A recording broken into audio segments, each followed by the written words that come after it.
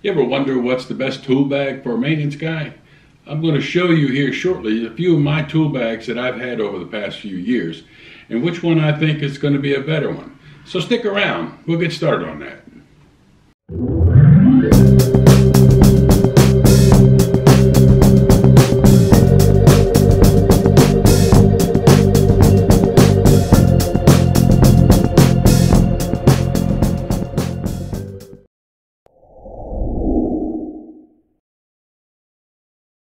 So here I've got a few of my bags that I've used over the past few years.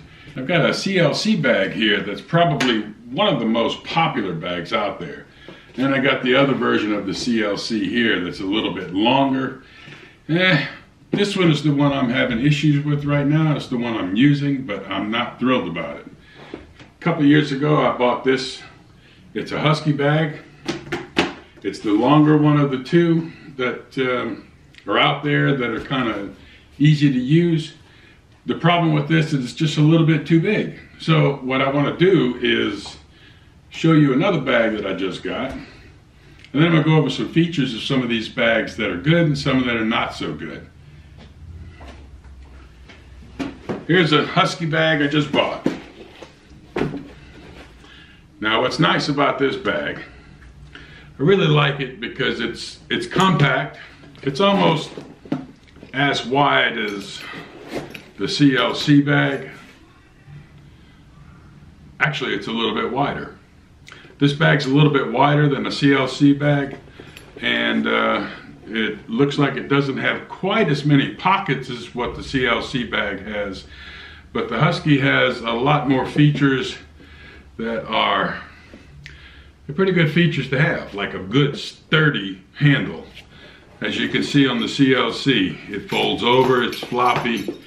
The ends of the handles start to get a little bit worn and tattered. The CLC bag here, I'm gonna set this to the side for a second. I'm gonna show you something here. This is the bottom of the CLC bag. As you can see, there's no feet, there's nothing for it to sit on. So you're sitting flat on the bottom of this bag. Usually on these things, on the corners of these bags, to give it some rigidity, there's some wire in here. And over time, that wire starts to come through onto the bottom. And then if you're putting this on a floor or on a countertop, if you move it around, if you slide it, well, that wire in there is going to scratch the floor, scratch whatever surface you've got on. That's not good. That's the problem I've had with the CLC bag over the years. That and this floppy handle is just, it's not very cool, it's not very nice to have. It kind of gets aggravating over time. So I retired this bag. I said, well, you know, I'm gonna get me a bigger bag, so I bought the bigger CLC, and that's this one. It's got a big, huge container here in the middle. It's got deep wells both sides. But the problem with it is it leans over. There's no support on this bag. It's got these floppy handles that, you know, they don't really do anything, but the problem with this bag is that it leans. There's no support. All this support here is just nothing there. So this was the last one I bought. Thought I'd be happy with it, and I'm not happy at all. You can see I still have all my tools in there. So I'm going to be transferring everything out of this bag into another bag. But let me show you this other Husky bag that I used for a little while. This Husky bag, it's rigid. It's got nice pockets. The problem is it's not very many pockets. There are 0 pockets on the inside. There's a few here on the back. There's a few on the side. There's a big one here on the side. It's got a good sturdy handle on it. It sits real nice. This is one thing I like. It's got feet. That when you set this down, you don't have to worry about scratching a floor or scratching the surface. It sets up on feet. The problem with this bag is that it's big and it's bulky. It's got a very deep well in it, but it's big and bulky. And really doesn't have enough pockets for all the hand tools that I've got. So this other Husky that I just bought, just got it in. Take a couple of these things out here. It's got quite a few number of more pockets on it.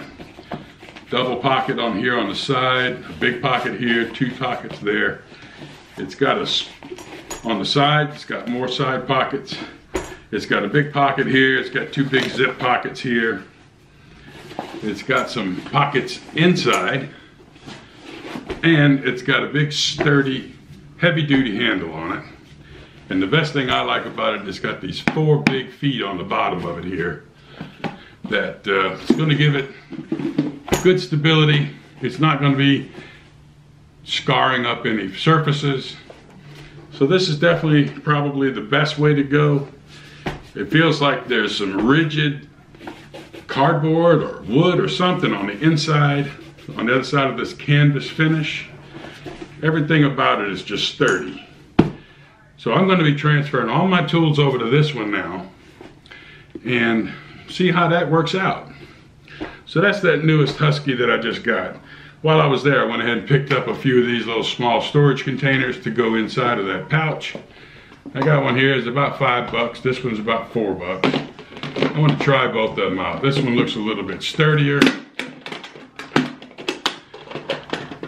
It's got a nice little gasket in here for waterproofing so that it's just going to stay dry on those damp days.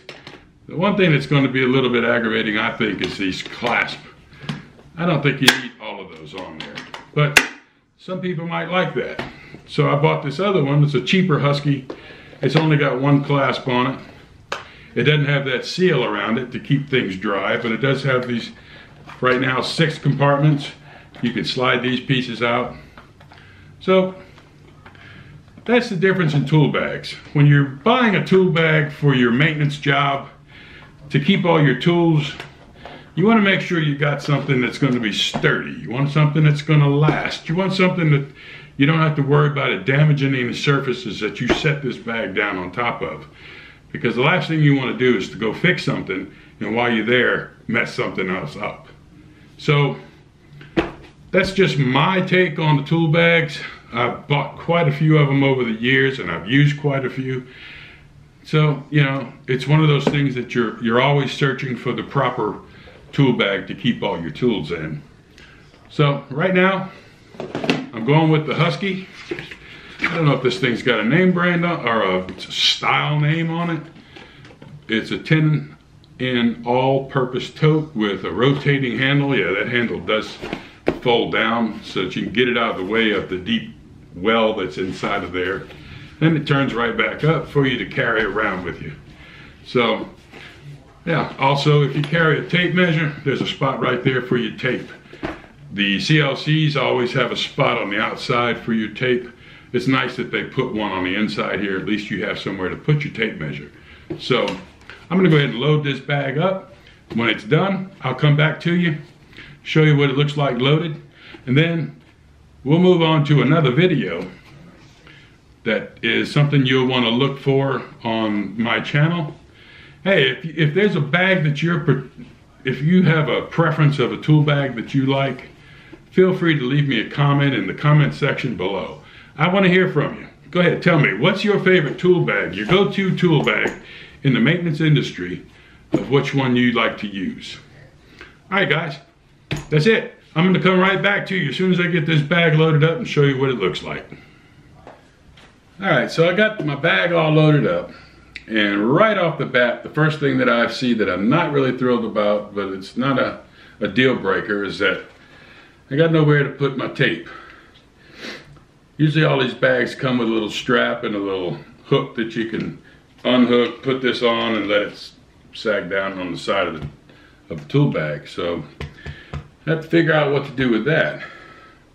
I've loaded up the well, and I actually don't need all of what I've got in there. The drill bits and these little bits, I don't think I'm gonna need to keep these in the bag, because I've got those little containers that I showed you a little while ago that I want to fill up with all the stuff that was in that big container in my CLC bag. I want to fill those up and keep those in here. But I do like that I'm able to keep all my tools in here compact. That's a nice deal. I like that. I like this heavy duty handle, and I like the feet on the bottom. The feet on the bottom, I think, to me, makes a huge difference. Huge difference. And not only that, this bag is just so much more sturdy.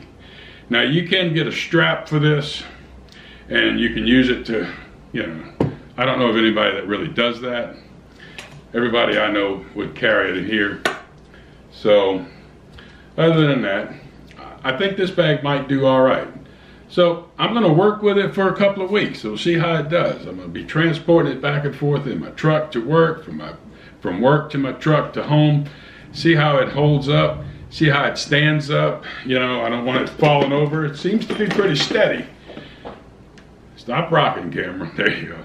So, you know, we'll give it a shot. I think this is probably going to be the best bag for the buck. I'll put a link in the description below. If this bag interests you in any kind of way, the link in the description will bring you to where you can pick one up. Look, you're not obligated to buy it there. You can buy it wherever you want. If you buy it from my Amazon link, yeah, I make a few little pennies off of the sale.